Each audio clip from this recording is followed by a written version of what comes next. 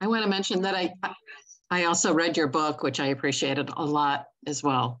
I have a loved one going through a tough situation.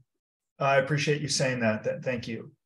I know eventually it seems like it will never end, and then it does end, and then you're on the other side of this. Even people in our community who have had 7, 8, 9-year sentences, it's hard to imagine it ending. And then many of them are now on our webinars talking about that experience. It's surreal. Recording but it is ending.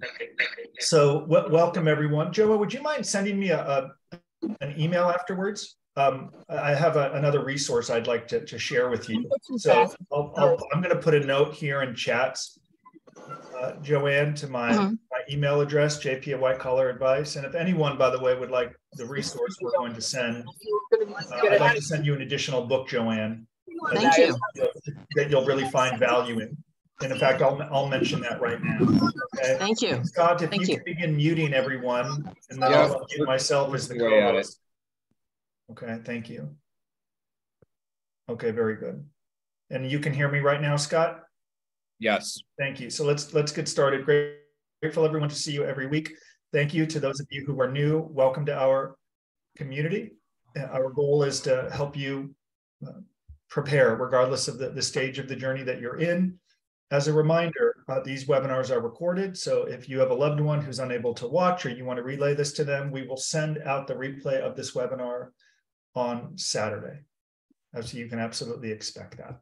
I will continue to let people in. Scott can do the same. As a reminder, our team encourages you, if you have the willingness to learn, to spend a few minutes every day on Prison Professors, where we're continuing to share tons of free content with hopes that it will help you. And 5-10 minutes a day, slow and steady wins the race, will go a very long way. A number of people have asked about books that Michael has written. Many of them, as you know, we give away so much free stuff. Many of them are on our website. We do have a resource page on Prison Professors.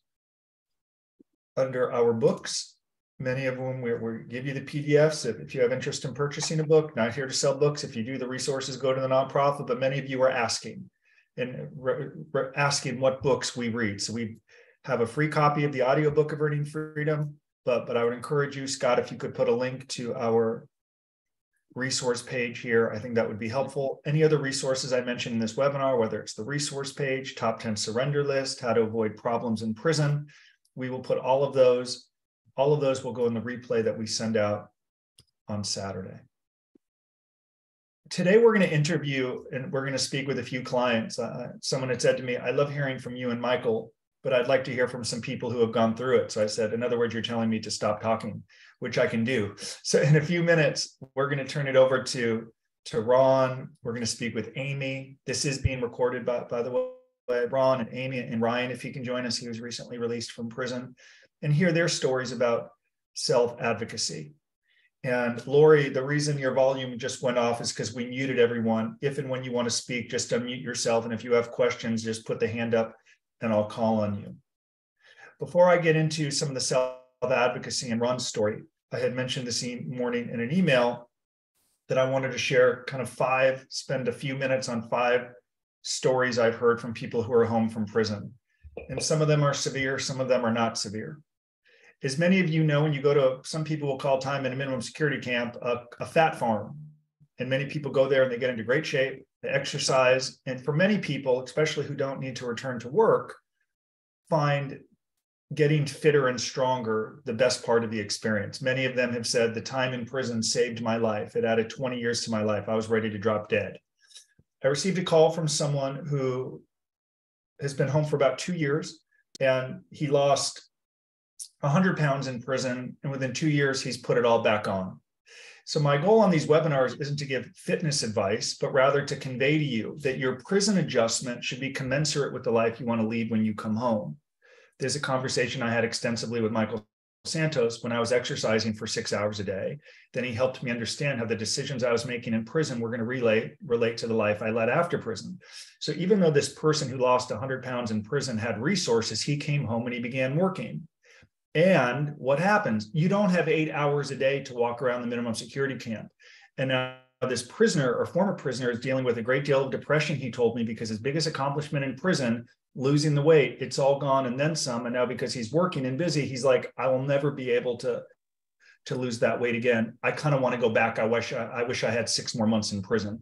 So it sounds funny, but it's very common. So the takeaway is we discussed preparing for prison. Mr. Carper, your son's in prison. Please relay this to Scott, Kent, anyone. Ron's getting ready to go in for 6 years. We're going to talk about his story. Exercise and dosages you can maintain. If you can exercise 8 hours a day in prison, that means you're going to exercise 8 hours a day when you come home. This former physician was devastated at the weight gain and very depressed. A second story I want to share is someone who was, we frequently say in our community, like, be careful what you wish for. And someone was granted 9 months in the halfway house. Case manager appreciated his efforts. He worked pretty hard. It appeared in prison, gave him 9 months in the halfway house, didn't document the journey, goes to the halfway house, presumes for some reason that it's just like magic that he's going to be able to work for himself. And the case manager is like, you've got to be kidding. Absolutely, I'm not going to allow you to work from home. We have relationships with local employers. Go work there. And all work is honorable. But I know, as I've said before, you may not want to work at KFC or Jamba Juice, or in this instance, they have a relationship with like a local donut shop, which is where he will be working. So just because we interview people like Hugh Hurwitz, the former director of the BOP, or John Gustin, who say, yes, you can work from home, it is a mistake. Presume it's an absolute.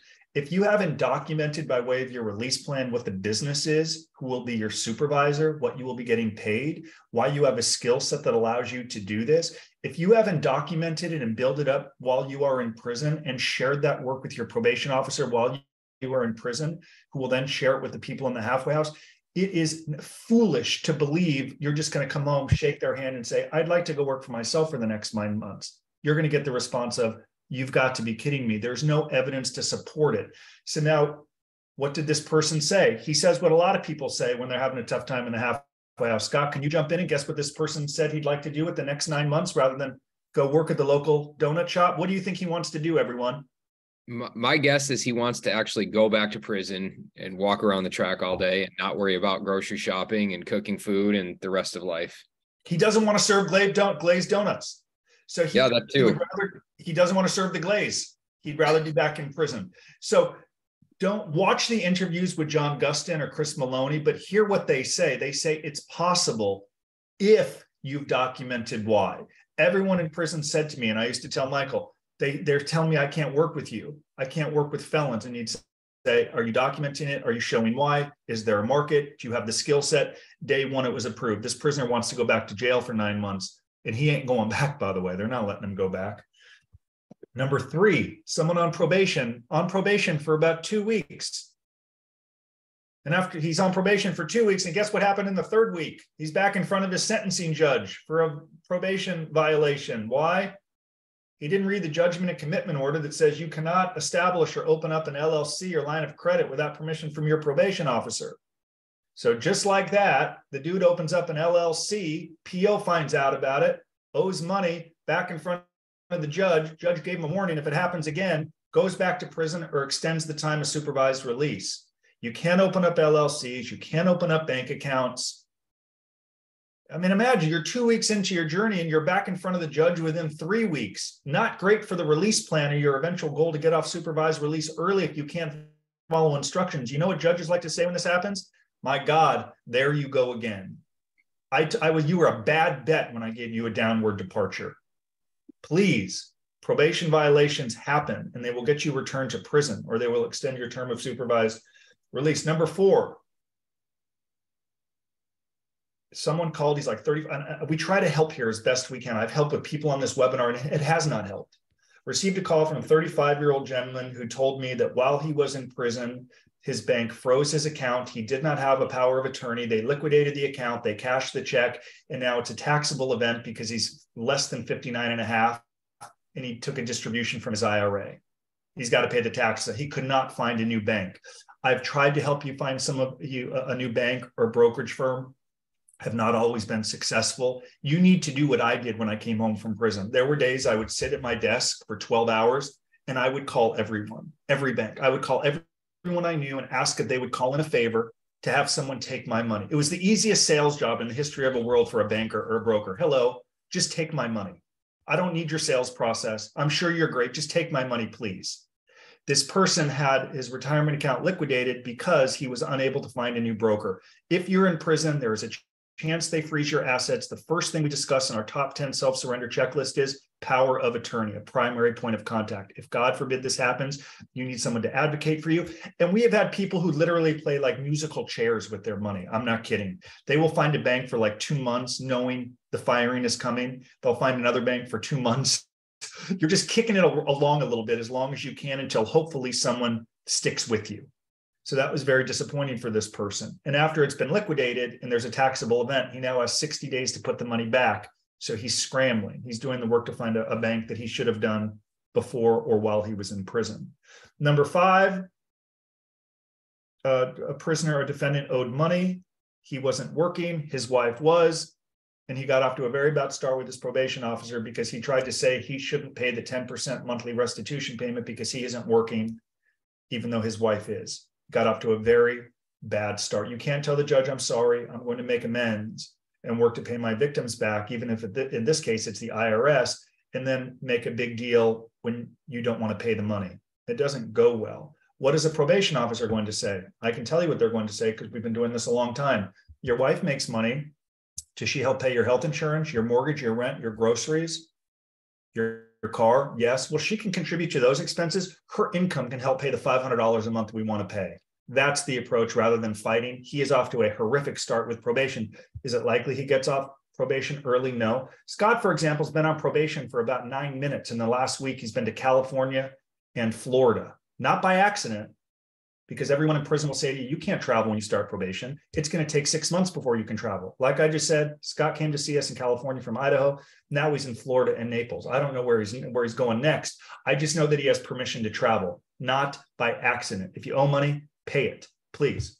Now, any questions on these 5 kind of sad case studies I shared with you before we proceed? Anything concerning or scary that pops out to any of you? Anything at all? Okay, if and when you have questions, please let us know, and we will absolutely call on you. Before we turn Justin, it over, I have a question. So, yes, talk so should I try to open more bank accounts now? Before I'm in pre-sentence, we want you to be proactive. Our whole work is about, we can't guarantee what's going to happen in sentencing. We can't predict the future. We can't change the past. Some of you create a best-in-class release plan that your case manager loves. Some of you may create and the case manager says, I'm not going to read this. We can't predict what we're going to do. We encourage you to be proactive and to advocate and to build a new record, to cultivate relationships, not call in favors, but prove worthy of it. So if I were you and I was you, be better than me. I sat around thinking the bank wouldn't fire me because I only had an 18-month sentence, and they froze my assets 6 days into my prison term, right? Joanne, you mentioned you read Lessons from Prison, so you read about that story. It made my initial adjustment in prison harder. So if you haven't been fired, great. I'd work under the idea if you pled guilty to a white-collar crime, money laundering, bribery, corruption, wire fraud, these are really bad terms for a bank, okay?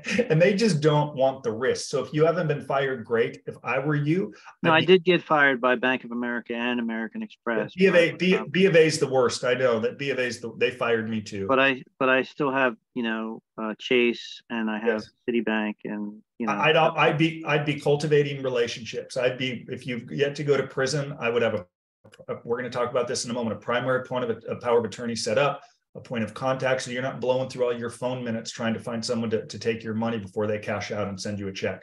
So cultivate relationships as best you possibly can. So if it happens, you're ready to pounce. Every other day, I get a message from someone in our community asking, and I want you to know, I too am always trying. I got this message yesterday. I know you were busy. When you have a chance, please give me a call. Citibank just canceled my account. Which brokerage firm should I go to? Every other day I get that message. So you're able to stick with Citibank or Chase. Others get fired. It's very random.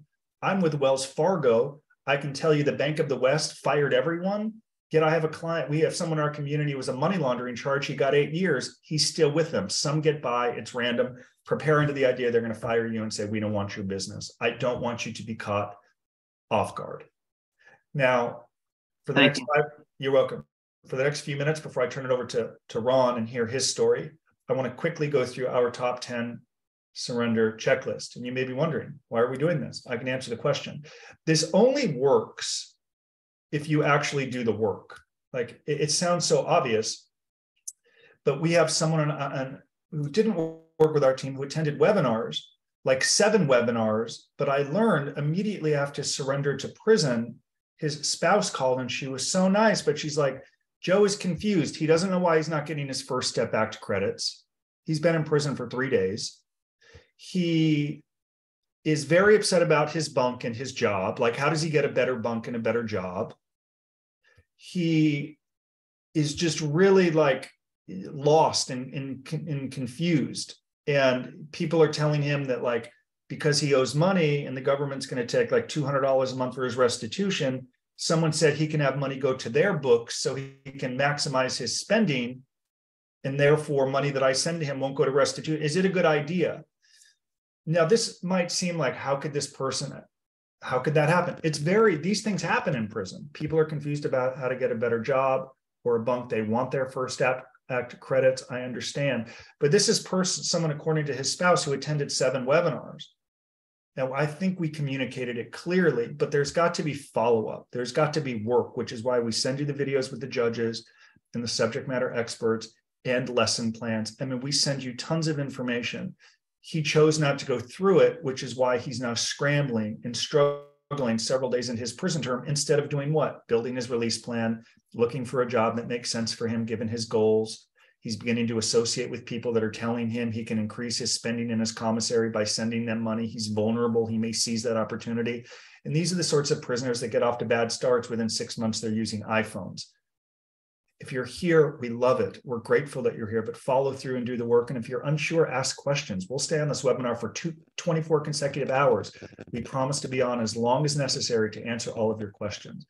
Now, top 10 quickly list. Prepare to document the journey. It could be through a blog, a newsletter. All of it should be built around your hub, which is the release plan. If you surrender to prison without your release plan, you're not ready for federal prison. Number 2, we just discussed this, a primary point of contact.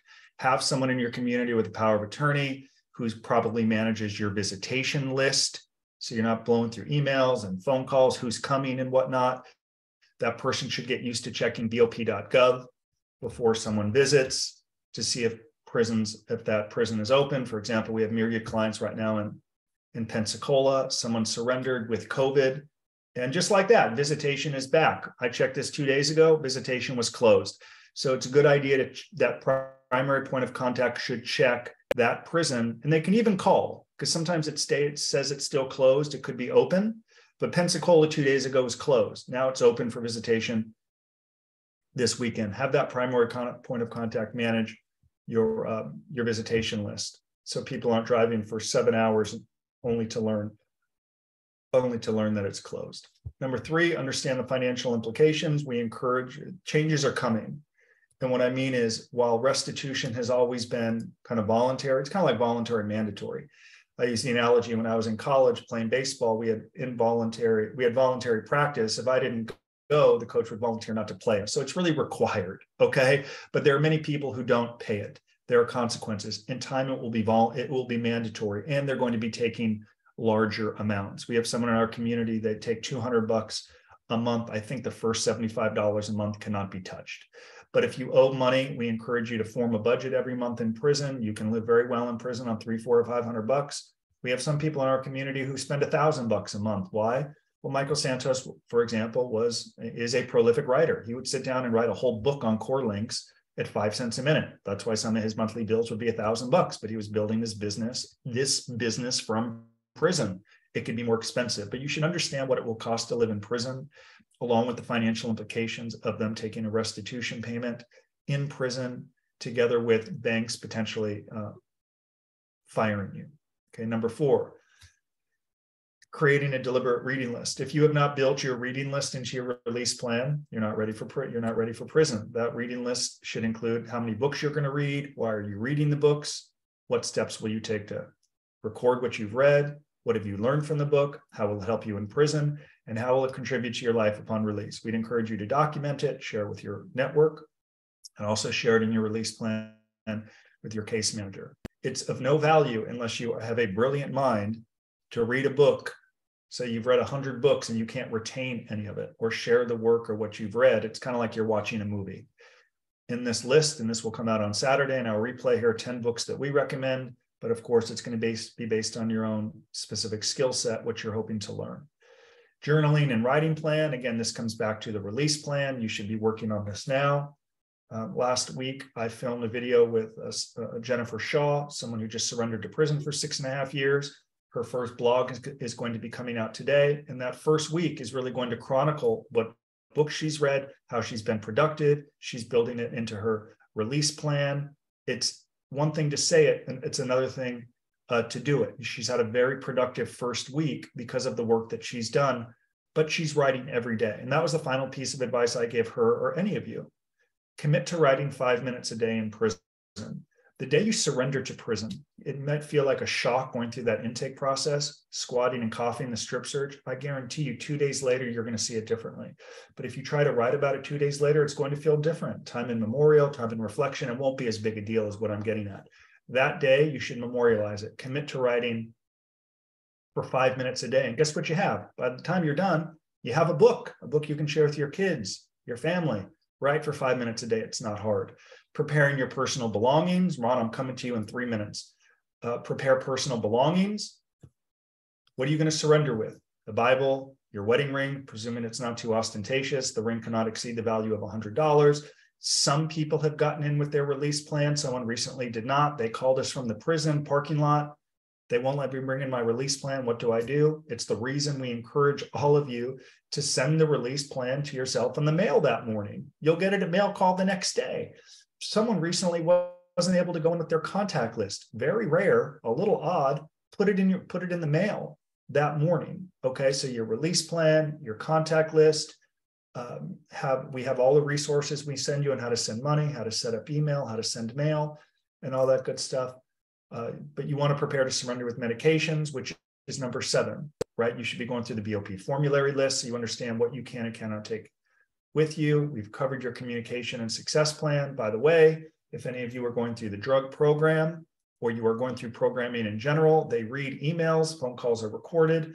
We would encourage you not to tell a drug coordinator how much you need treatment and then email your spouse or son to say, yeah, the SARDAP program is okay. It is what it is. I just want the time off. You'll look like a contradiction. They're going to think you say one thing and do another. If you are going to communicate about programs, make sure you communicate what you're learning, how it's helping you, and give credit to your case manager for encouraging you to do the work.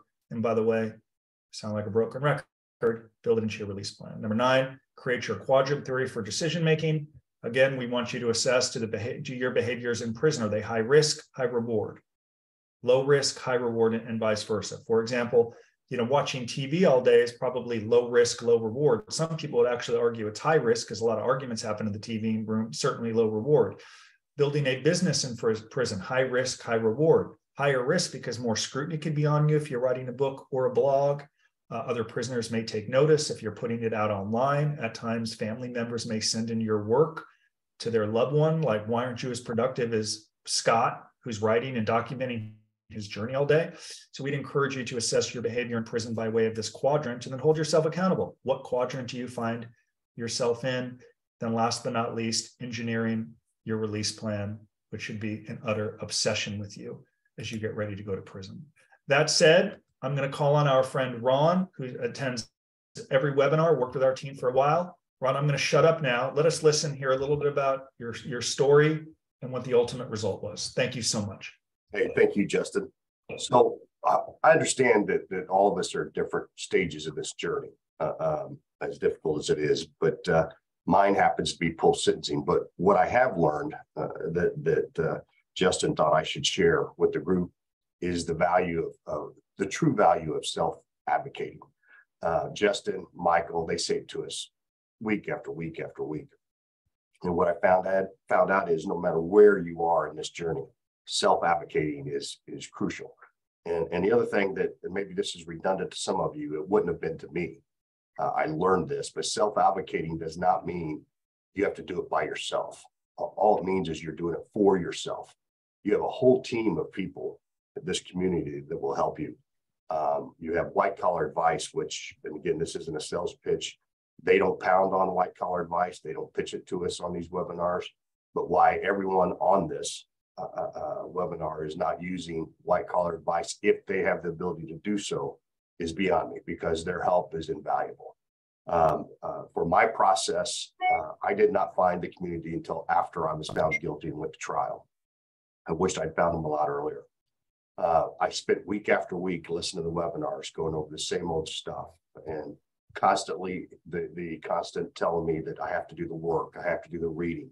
And it was difficult at first, but when I started to grasp what they were telling us, I started to see value. And unfortunately, the value you may not see for months. And even when you see the value, you don't know whether it's whether it was done in your work on your personal narrative, or whether it was the work done on your allocution statement, whether it was your release plan. You're never sure exactly where it is. But if you follow the advice of this group, you will put yourself in a position to succeed, which is what happened to me. And to try to cut my story short, to get to the point, when I was found guilty, because of the point system, and those of you who have not been to sentencing yet, your pre-sentence report will come out with a point system, and that point system will turn out a sentence recommendation, and it's very black and white, and it really takes out the human portion, as far as I'm concerned, of the process. But in my case, because of the amount of money that the primary perpetrator had taken from victims, it put my points, I can't remember, I want to say it was around 32, but nonetheless, the original guidelines going to be recommended to the judge to use as just that, guidelines, was 14 years. And that was shocking for me, considering that my attorney was one, as I was writing a $500,000 check for attorney fees, that said I would never see a day in jail. So 14 years was shocking. However, I did stick with the program. I followed the advice. I did the work as it related to my personal narrative. I submitted it. I worked with Larry in the group. Those of you who haven't worked with Larry, he's invaluable. I did my character letters. I followed the program and had blind faith in what I was being told was true. And what I learned is when I got to the sentencing hearing, which is the next big step once you're found guilty or you plead guilty. And until you get that sentence hearing, you really don't know what your future entails. It's hard to plan. You don't know how long you're going to be away from your loved ones. It's a difficult time. But by the time I got to my sentencing hearing, I felt pretty comfortable. I had done the work. I'd done the work. I knew what to expect. I had worked enough with Larry and Justin and Michael to know what was in front of me. And I also knew that the only chance I had was to get a downward variance from those guidelines. And that has nothing to do with your attorney. When you go in at that sentencing hearing, that judge is going to look at you and the work you've done.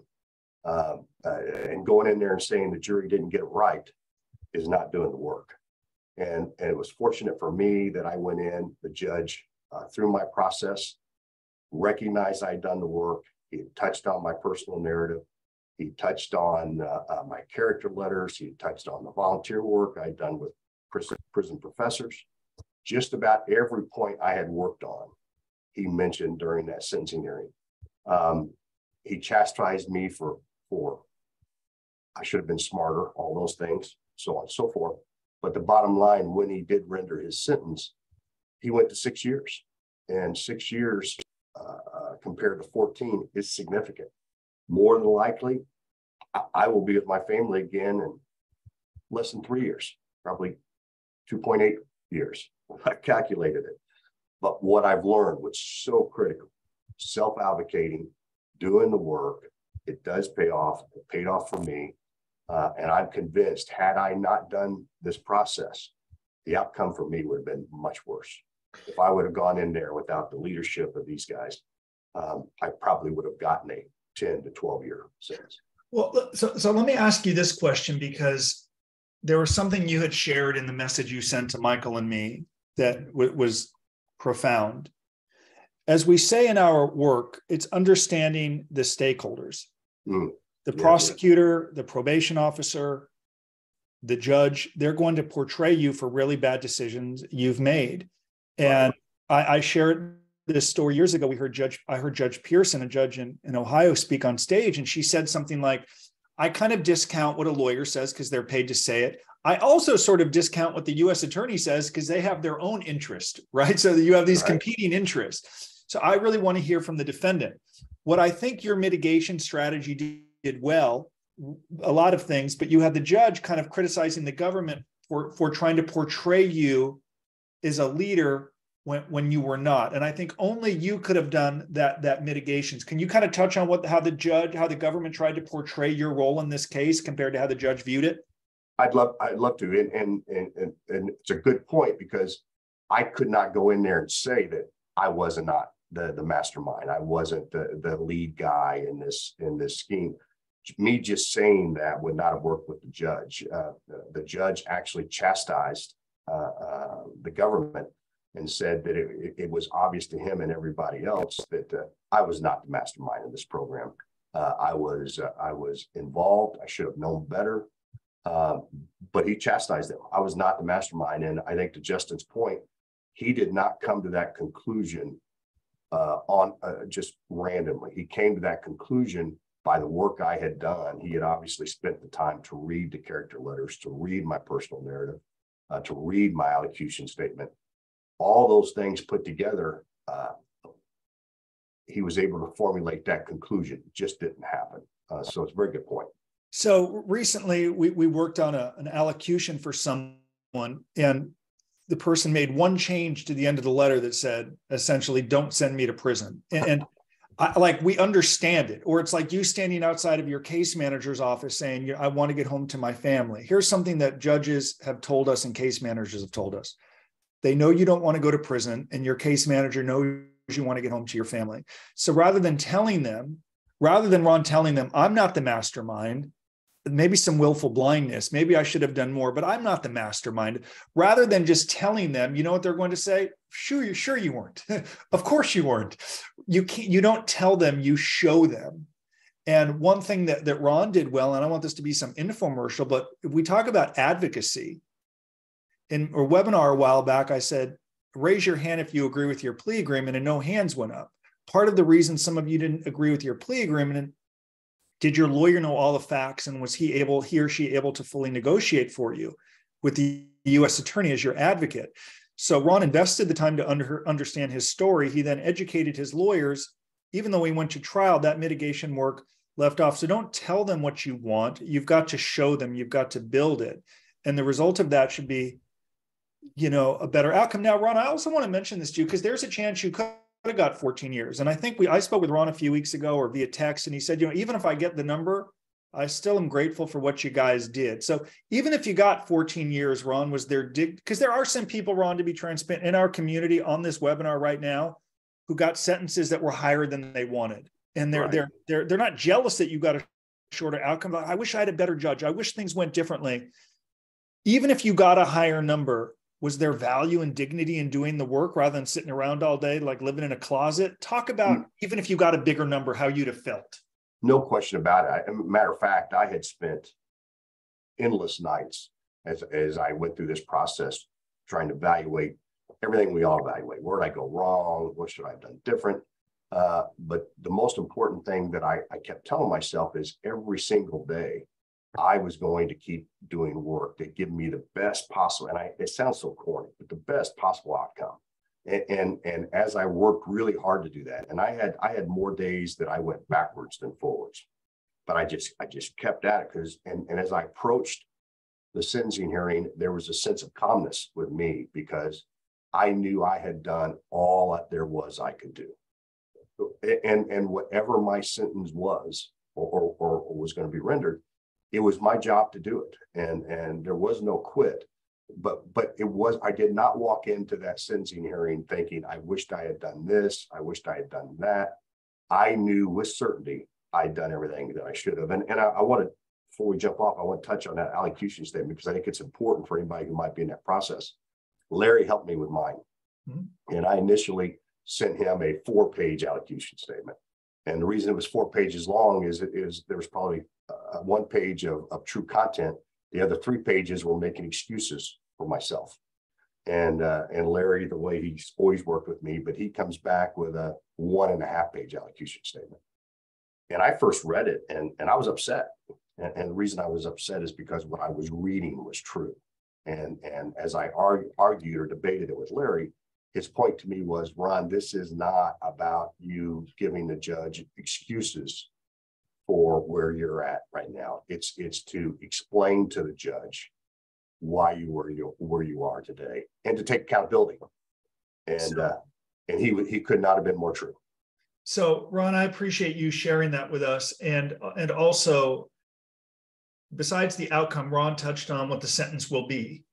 Right, you get 6 years, and then he'll avoid problems in prison, get the 15% off, get the year for the First Step Act, and there could be early release if there's a substance abuse program and all those details. And then before you know it, it's sort of like, my goodness, I could be home in like 28 or 30 months, which is relatively quick when you consider 14 years down to 6 years. Even someone on this webinar right now is getting ready to go in next week for 9 years. And the lawyer said, you're going to serve 9 years less, 15%. And it's like, oh my goodness. But then you hear 9 years with good time, drug program, halfway house. But also we're hoping that more reform comes down the road. And I want all of you to prepare for that possibility. So Michael Santos wrote Earning Freedom when I was alongside him in prison in 2008. Earning Freedom paves the way for the First Step Act that passed in 2018. The idea that prisoners can get incentives to earn their way home, that was foreign 8, 9, or 10 years ago, and yet it passed in 2018. As you know, part of the reason I lead these webinars every week is Michael is training and teaching in prisons and jails across the country, advocating for change, training staff, training prisoners, and we're hoping that the First Step Act is just the first step. What if in time furloughs come? Now, furloughs exist now, but what about a scenario where you leave the prison and go back to work? Well, who do you think qualifies for that? It's the person who can convey or convince a case manager they're worthy of it. A case manager is only going to make a recommendation if they think that you're a good bet. They're not going to let you go home early or qualify for a potential furlough if that comes down the road. If they think you're going to reoffend, they're going to make the bet with somebody who's done the work. It's the reason some people on a 5-year sentence get 3 months and 4 months in the halfway house. The other guy gets a year, same sentence, same crime. Why? Because you're dealing with human beings and it's subjective. And if they think you've done the work and you've documented it and you're not going to reoffend and potentially cost them their job or make them look bad, you're more likely to get liberty in things that you want, but you can't tell them, you've got to show them. With that said, Ron, thank you for speaking. My pleasure. I want to talk to Ryan. Ryan, are you with us? Yep, I'm here, Justin. Ryan's in the Windy City, must be freezing in Chicago. Ryan was recently released from prison, worked with our team on a release plan. I'm going to turn it over to Ryan. Congratulations on your release, by the way, and thank you for talking to us about your advocacy and the response you got from your case manager and now probation officer now that you've been released. So thank you so much for contributing, Ryan. Yeah, you bet. So to give everybody a little bit of context, I'm literally sitting in the halfway house in downtown Chicago. I surrendered to a camp in Thompson, Illinois, and with a sentence of a year and a day. I had a mantra going into it before my surrender date was I was going to do everything possible every day to get home as soon as possible. That was my guiding line as I woke up each day, pre-surrender, post-surrender, the entire time. Was I doing something that day that would help that cause? And prior to it, I soaked up as much information as possible. I watched all these webinars. I listened to all the podcasts. And when I reached out to Justin and his team for help, when I was on that phone call, my wife handed me a sticky note and it said, if you get home one day sooner, it's worth it. And that kind of carried me through, just that little sticky note. I still have it. I put it in my nightside table. I'm going to hold it dear for the rest of my life.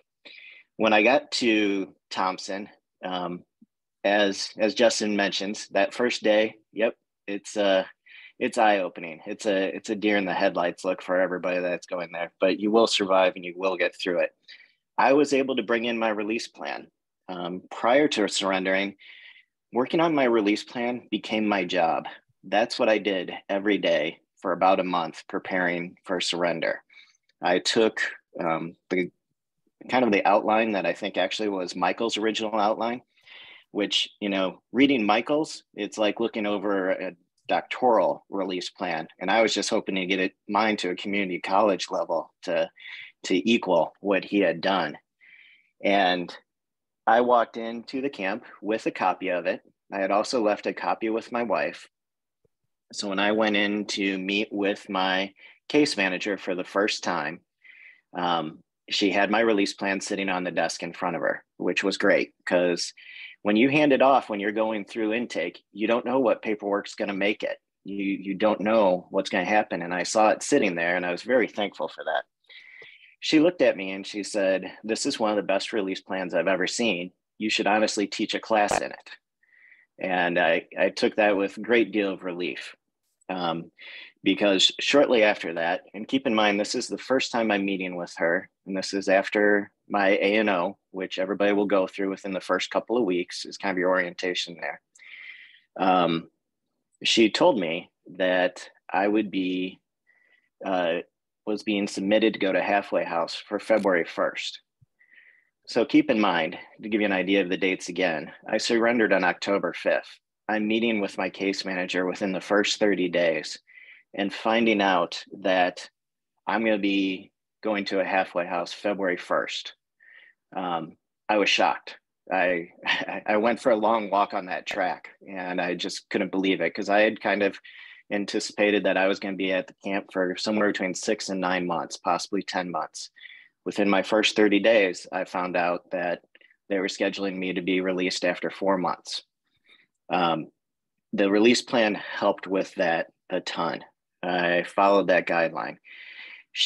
There are some interesting things that also happened with it. She had said that she passed it along to my halfway house. I get to the halfway house and I find out she did not. And he was not aware of my release plan at all. I had my wife bring a copy of my release plan that I had updated, that I had shown. I had updated things, classes that I took while I was at camp, books I had read, you know, everything that Justin talked about doing, I followed that plan to a T with that release plan. So when the case manager at the halfway house said, "No, I don't have it," I was immediately able to take out of a folder and hand it to him. "Here's my release plan." And his eyes were shocked.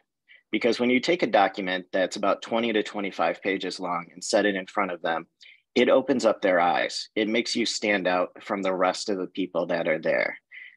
People take note. The other great thing about that is we help with getting my work privileges from the halfway house, helping me possibly to get sent home to home confinement. Having that release plan, being able to send that to my probation officer, being able to send that to the RRM, being able to take nuggets out of it when I'm writing letters to these people as well, saying, "This is what I said I was going to do going into camp. This is what I did at camp. This is what I followed my plan. I evolved it. I kept going." It does matter. And when I met with my probation officer yesterday, she again reiterated, "Your release plan is quite extensive." And kind of laughing about it to a degree of like, yeah, that's really long. I don't know if she read it all the way through, but she knew the details. And that's what mattered to me. She knew the personal details about it. She knew what I was trying to do, what I had accomplished. It helped a ton. When I put in my request for my job, it was going to be a hybrid job model where I was going to be working, but I was also going to be allowed time to be a dad again to my 2 kids. So it was a little bit of a different request. My unit manager said yes. My parole officer said yes. Now I'm just waiting on the BOP to sign off on it as well. But it helped me get instant yeses from both those 2 key people, and I expect the BOP to follow suit. I can't emphasize it enough that take the time, do the work for the release plan, you know, make multiple copies of it, have a person always have a copy of it, make sure you're updating it, follow through with it. It matters. Thank you for sharing that. The key point but there's a lot of things that Ryan said are relevant, including following through. There are people who say they're going to do something in prison, they don't follow through. Part of the reason our team might film an interview with someone before they go in is to kind of document what you're going to do and then see if you're going to follow through. It's the only way to deal with the cynicism. And even though all of the stakeholders bought into Ryan's plan, even if just one of them, you advance your agenda. We want all of them. We want the home run, but even if you get a single, are you further along? I think so. So while we can't guarantee it will have the influence that you like, I know if you don't try, you get nowhere. And our team has given you the resources and the skills to implement it. And we want you to do that. So Ryan, thank you. Next, I'm going to call on Amy, who contributed last week, but I did a total rookie move and forgot to hit record in time. So we lost all of Amy's remarks, but we're going to do it again. Amy, thank you for contributing. Give us a summary of Paul's situation and some of the benefits he has seen from the advocacy work that he did. Well, it follows right along with what Ryan just said. And it gives me hope that perhaps his story will follow that. I would love to see my husband in 4 months out of the prison camp, but any day, like his wife said, any day sooner is worth all the work. We didn't find prison professors until 2 weeks before he surrendered, but the work was done when he went in. And at his first meeting, 28 days after his surrender, he presented the release plan which was about 10 to 13 pages. He presented it to his case manager and counselor, and they were extremely impressed with it. They said that they had never seen anything so well done, so well documented about what he had done, was going to do, what he was doing currently, that they were so impressed that they asked if he would teach a class because it looked like a resume, and they wanted him to help other inmates learn how to build a resume that looked that good to help them get a job. So that was a lot of work. Michael had gone through the document with us line by line prior to his surrender. I mailed a copy to him. They let him walk in with it. And he left the meeting hopeful when he told me that other people sometimes leave the meeting upset, angry, disappointed. So all of the work that we had done, everything that we were told to do, the self-advocacy is spot on. Amy, when we had a call, right when we began working together, I think shared a story of a spouse who had recently reached out and said something like, I love my husband, but I'm not going to go see him for a little while because he's just not really making good use of his time, and the visits are tough, and I'm frustrated. So even if they threw his release plan in the trash and they said, we don't want you to teach a course, and I know you miss and love your husband, but isn't there a level of respect that comes from knowing he's working hard and following through on his commitments, even if they threw the release plan in the trash, which they won't do? But I just want you to speak about, I know you don't want him there, but the respect that you have for him for doing all he can to prepare, because we don't always get those calls, as you would imagine. Correct. We did touch on that last week. You could have a case manager who gives you the opposite reaction, doesn't want you to teach a class, doesn't really care about what the papers are in front of you. However, it's, again, self-advocacy. If my husband is doing all the work that he can to make that prison journey the most productive, then he's doing everything he's supposed to be doing to help himself and get home to his family. And whether they believe in that or not, and fortunately his case manager and counselor do, it's still important to do this, because you are the only person who's really looking out for you during that journey when you're inside. It's all the work that you have to do. You have to do it for yourself, because you are not going to stay there forever. If your sentence is like my husband's, he does have a release date. He will come home eventually, and he has to be prepared for that as well. We thank you very much, Amy. We're grateful for you sharing your thoughts. We want all of you to know your perspective comes from where you are in the system. There are some people who feel like change isn't coming quickly enough, and that's your experience. In Michael's experience, for example, he served a very long time. he's very encouraged by changes within the Bureau of Prisons. Think about it for a moment. Michael served 26 consecutive years in prison and would get sent to the hole for writing books. Now, with change and reform and a new director, the same people that sent him to the hole are now welcoming him into prisons all across the country. And he's training both staff. Are some staff potentially reluctant? Maybe. I don't know. I'm so pleasantly surprised at how many are welcoming someone who served 26 consecutive years in prison into the prison to teach. And many of these case managers and counselors are welcoming the content with hopes they can convey and teach it to tens of thousands of inmates. That's the change. So I know some of you might not get the response from your case manager. Maybe their mindset is that way back when they want to continue to keep people locked up longer than they should. But I know, based on what we're hearing from Amy and Ryan and Ron and others, that many of them are embracing this more reform mindset and more change is coming. So we want you to consider that. We can't guarantee that you'll have the response like Amy and Ryan had. I know if you don't try, you're not going to get closer to what you want. So it just requires doing the work. And as Michael frequently says, we would never ask you to do anything that our team has not done. And there's evidence, there's documentation of how we've done it. And it's the reason we are having the impact in these prisons and programs across the country, because we documented it. Follow our lead and you'll be successful. I'm going to wrap up the webinar by turning it over to one more advocacy study. Many of you know Kent. He's actually on our team. But before joining our team, he was a client of our team at Prison Professors. So Kent, welcome. Talk us through your advocacy, what you were looking at and what you received and why.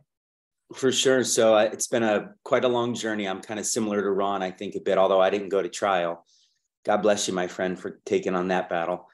But basically, I got indicted almost 4 years ago, made a lot of bad decisions with attorneys and didn't really know anybody that had ever gone through this before, like many. So a lot of ups and downs throughout, and then ended up watching some videos and finding Justin.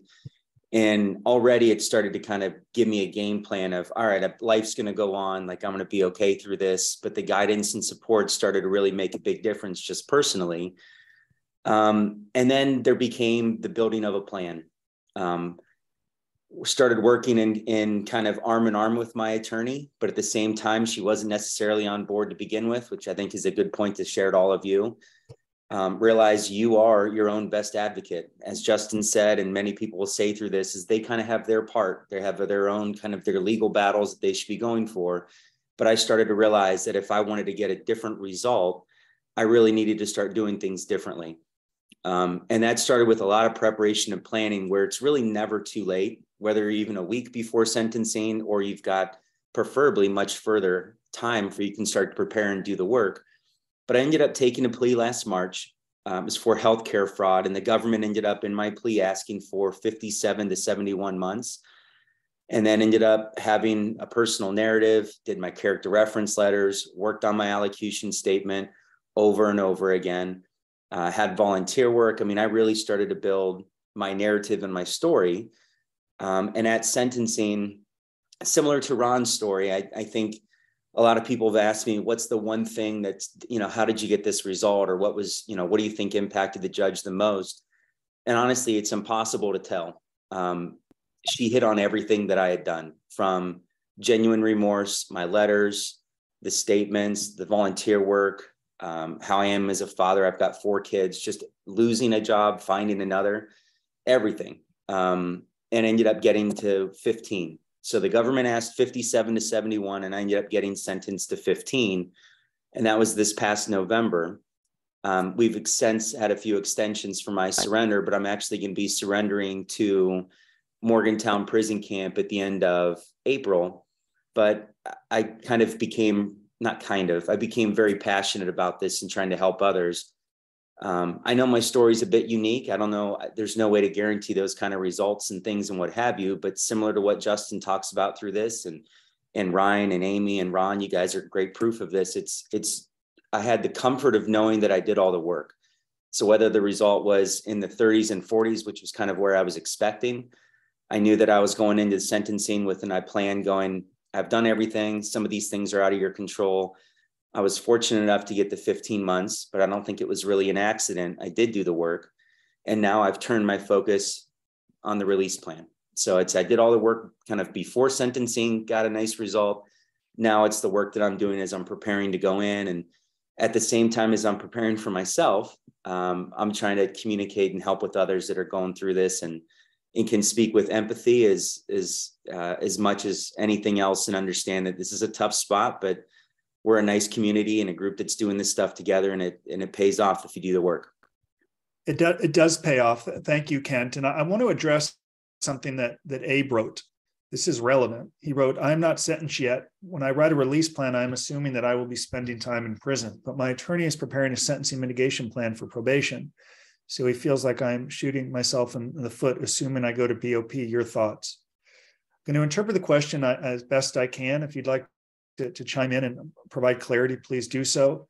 The advice that I'm going to give you comes not from me. I mean, we've learned a lot. We've helped a lot of people, been to a lot of sentencing hearings.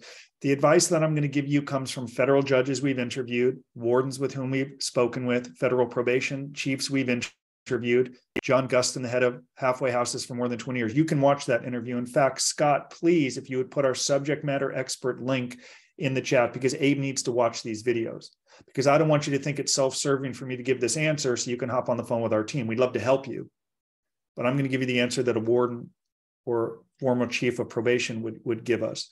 Your lawyer, we want him to create a beautiful sentencing mitigation package without question. But what we've learned from judges, videos you can watch, like Judge Boo, who said, and Judge Boo's a lawyer, he's a judge, that Judge Boo said he and other judges discount what lawyers articulate because they're paid to say it. It's no disrespect to the lawyer. It's the same reason they may discount what the U.S. attorney says or some of it. They're paid to say it. Abe, a federal judge on stage said to the audience one time, if you're a bad father, your lawyer's paid to say you're a good father.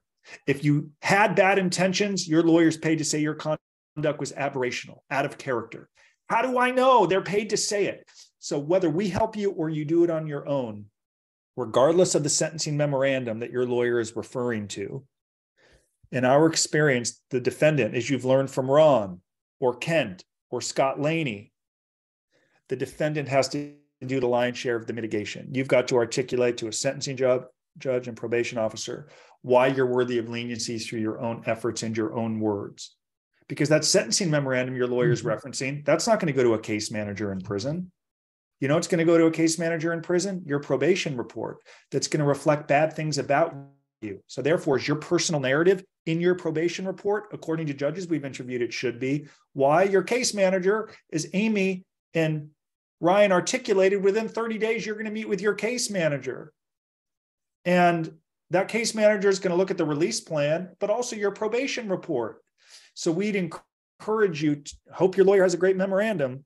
You've got to do the work. You need the narrative in your probation report. If you've already sat for your probation report and your narrative is not in there, you missed an opportunity. It's okay. Get it written, get it to the probation officer. Why? Many judges rely upon the probation officer at a sentencing hearing. Judge Carter in Santa Ana, I've been to a dozen of his sentencing hearings where the probation officer zooms in and Judge Carter will say, you know, probation officer, you've spent a lot more time with this defendant than I have. Tell me about him. What am I missing here? Help me understand. The government wants this. The defense attorney wants this. What's your opinion? Do you advance your agenda if you've done the mitigation? We think so. So I'll reiterate it, presuming I'm answering the question correctly. It's great your lawyer's doing their own mitigation package by way of the memo. It is useless, in our opinion, if you've not done the lion's share of the mitigation, both at sentencing and also with what you plan to give to your case manager and also your probation officer, because Chris Maloney in an interview you can watch said the first thing your probation officer is trained to do is to read your probation report. And it could be many years between the probation report and your release from prison. Are you changing the narrative? You can't rely on a lawyer's sentencing memo to do that. You've got to do that work. Hope I answered your question. Mitigate, mitigate, mitigate, or as Abe Lincoln said, work, work, work. Only you can do that work.